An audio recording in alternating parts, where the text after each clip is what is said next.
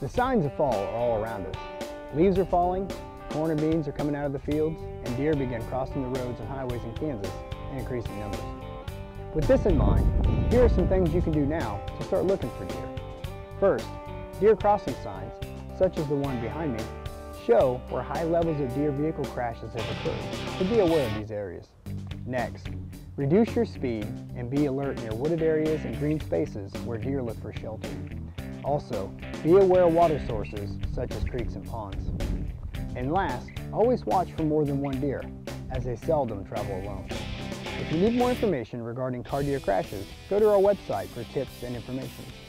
Be aware and watch for deer, because we want you to get where you're going safely.